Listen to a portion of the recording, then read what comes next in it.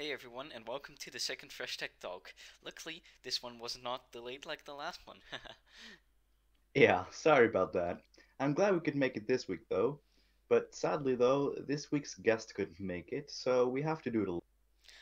Well, we got a we got a lot of articles to cover today, so let's just get into them.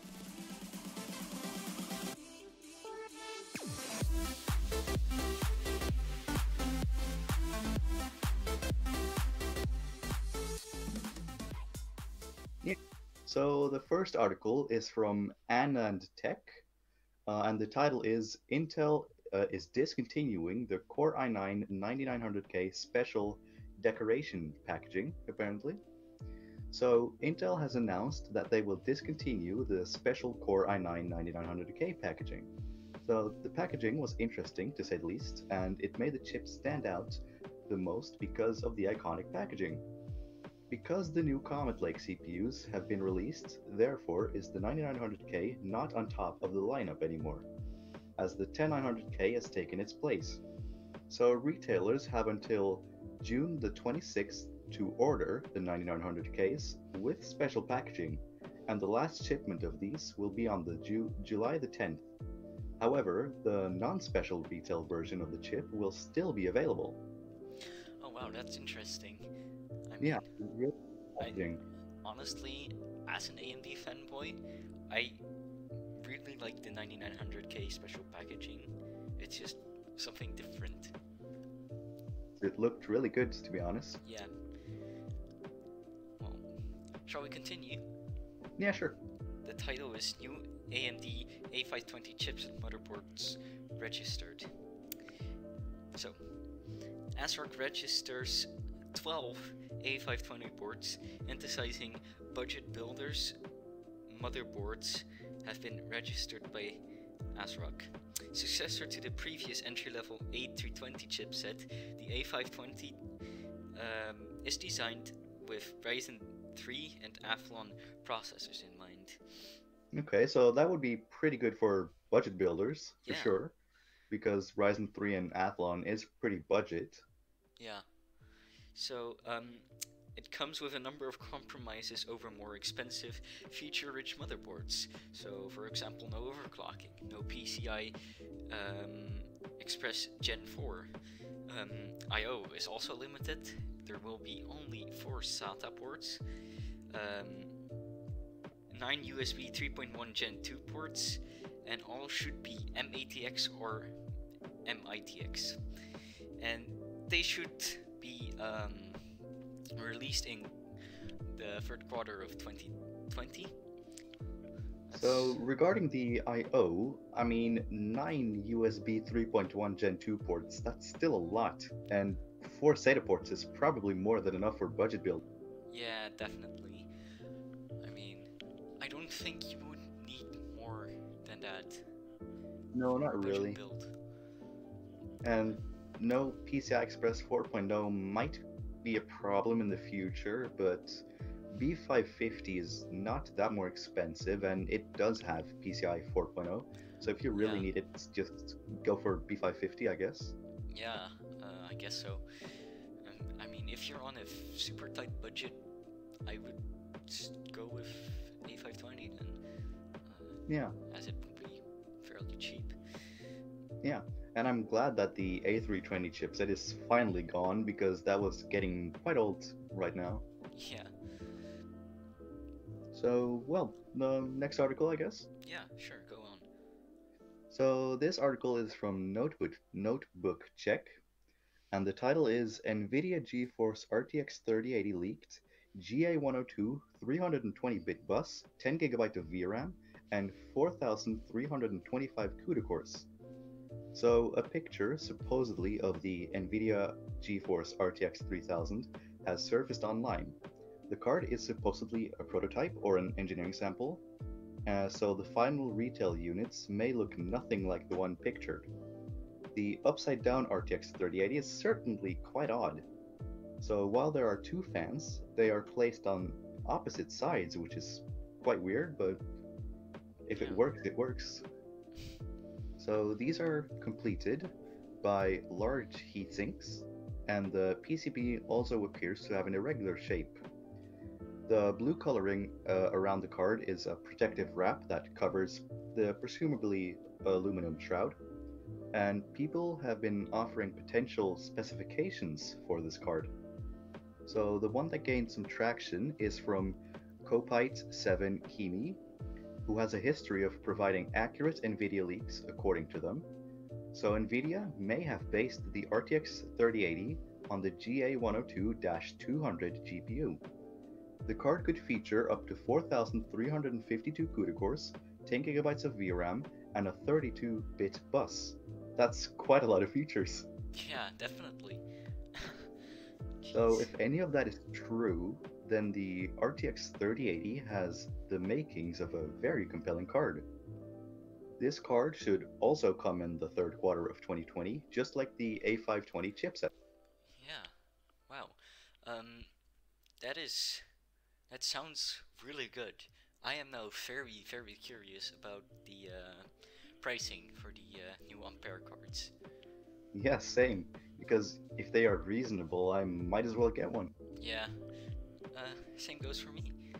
Yeah, I was holding back on the 2000 series cards because the pricing was just a bit too high for the performance. Yeah, that's true. That's very true. But we'll see. Also, the price drops for the 2000 series might be interesting. Yeah, it would. Alright, moving on then, I guess. Yeah.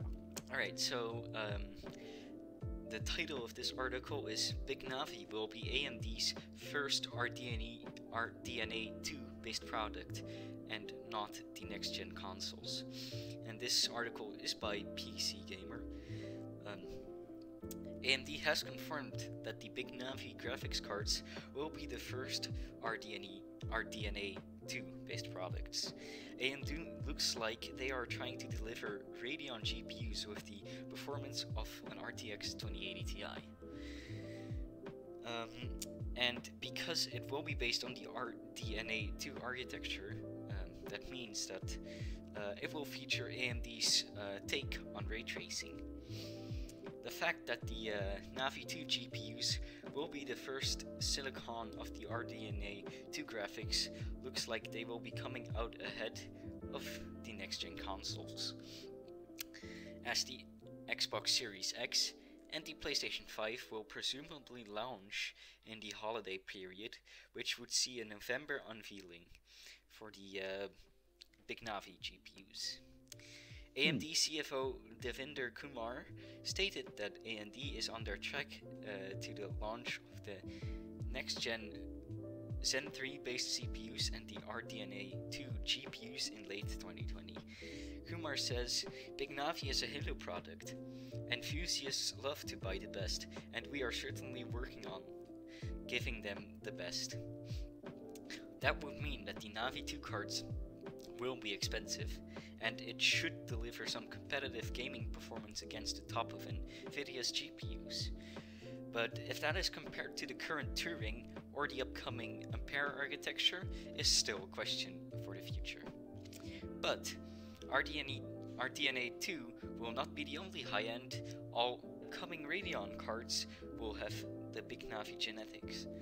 With AMD and NVIDIA set for the high-performance cards for the end of the year, and the full lineup in 2021 will mean that it looks good for PC GPUs.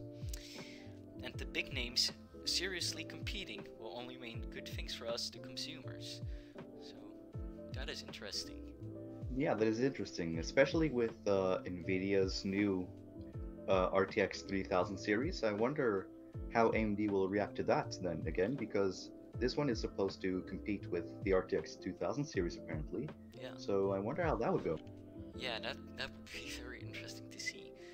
Also, yeah. I am very curious about the pricing, because in the past, AMD's cards like the 5700 XT, they are priced pretty competitively. Yeah, very competitively. Yeah, especially against what they're competing. Yeah. Because the 5700 XT is competing against the 2070 Super, and it was quite a lot cheaper than the 2070 Super. Yeah, that's very true. Um, well, the thing is, it didn't have ray tracing, but Yeah. next gen, that it will have ray tracing. So that will be interesting to see how AMD's take on ray tracing will be. Yeah, very interesting. So that's quite exciting. I wonder how Yeah. that'll go. So I have a little bonus article here. Oh, okay. So I don't have a lot of information on it. All I have to say is that AMD Ryzen 7 3800 XT will clock to 4.8 gigahertz. Oh wow. So So that's yeah, that's very high. 4.8. That's almost Intel yeah, clocks, basically. yeah. That would be pretty cool. Yeah. So yeah. That was it, guys. Thank you so much for watching our second episode of Fresh Tech Talk. We hope you enjoyed. And anything to say, Flair? Yeah. We hope to get the guests on next week, Yeah, definitely. and that would be exciting. Yeah, very exciting. So, anyways, like I said, thank you for watching, and we'll see you next time. Bye bye. Bye bye.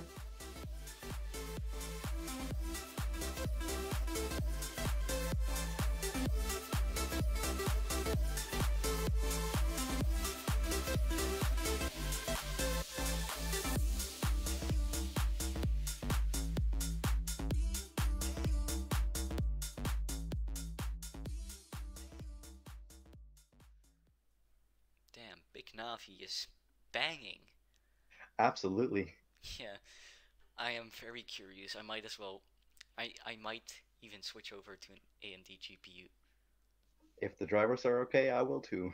Yeah, I mean, the 570 XT's drivers have been updated recently. No more black screening, apparently.